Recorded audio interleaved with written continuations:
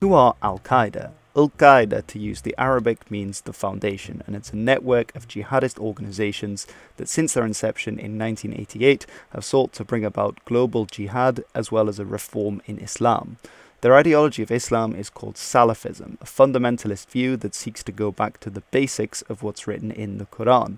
This itself draws inspiration from the 1950s movement of Qutbism, a reform movement within Islam which thought that Islam had become diluted and was no longer that which the Prophet had espoused and therefore needed reform. The group has its ultimate origin in 1979 in the Soviet-Afghan War, in which the USSR invaded Afghanistan to prop up its Marxist regime against various groups of mujahideen. These were fighters, often Islamists themselves, that continued to struggle against the Soviet occupation. And among these, several foreign fighters also arrived who became known as Afghan Arabs. These came from around 43 different countries to help the Afghans jihad against this atheist regime. In 1989, the Soviets pulled out, and soon after the Soviet Union would collapse. One of those who had been coordinating foreign fighters in Afghanistan was Osama Bin Laden, and together with a Palestinian Muslim, Abdullah Azzam, he created the group in 1988, wanting to continue this working together of international Muslim organizations to start jihad, and this became Al-Qaeda, the base. The real catalyst for Al-Qaeda's modus operandi would come in 1990, however, as Iraqi forces invaded Kuwait, which was incredibly close to Saudi Arabia, and Iraq's army dwarfed that of Saudi Arabia.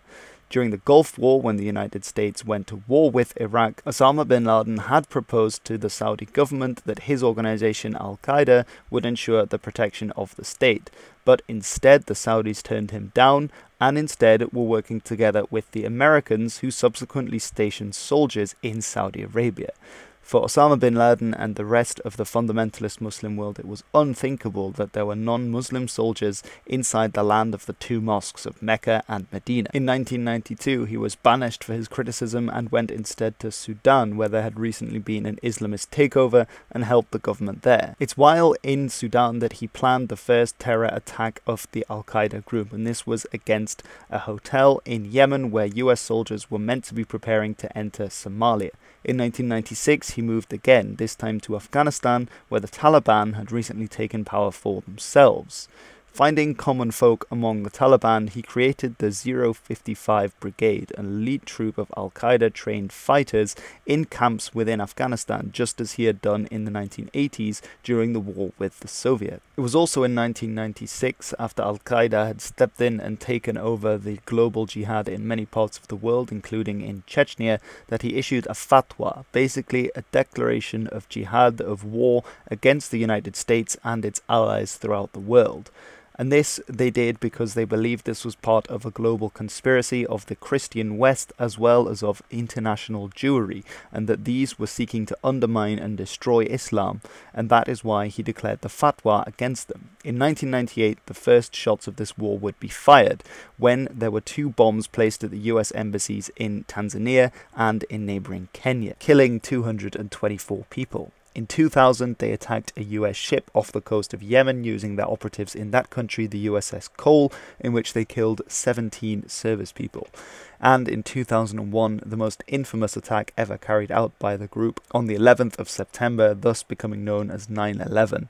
This attack killed around 2,000 people and would go down in infamy. This would also lead to the US strong retaliation against the group, which thus far had been restricted to naval bombardments of Afghan bases, and they would demand that the Taliban would hand over Al-Qaeda, from whence they had attacked the United States, and when the Taliban refused, the United States, along with several assets on the ground of the Northern Alliance, took over Afghanistan and ousted the Taliban.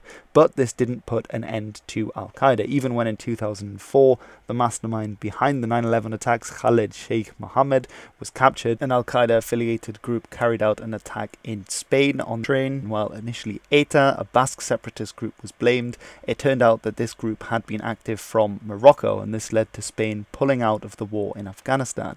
In 2005, there were attacks on the United Kingdom with the London 7/7 bombings, and Al-Qaeda continued to function thanks to its operation of support from Muslim countries who ensured that arms and financing came to the various groups which had the foundation or the core at its center, although just how much the core was dictating what the other groups around the world did is a little bit of a mystery. And Osama bin Laden himself was long suspected to have been hiding in Afghanistan, was in 2011 tracked down to the Pakistani city of Abbottabad, and thence he was taken out by the SEAL Team 6, but the second of command, Ayman al-Zawahiri, is still alive to this day and continued to run the base of Al-Qaeda moving forwards.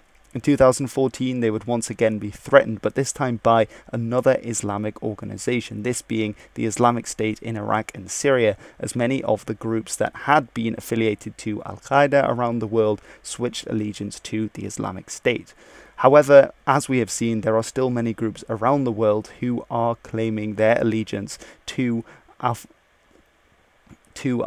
and who will continue to fight in their name. And recently the Taliban takeover of Afghanistan may mean that they will once again have a safe haven in that country from which they can plan their attack.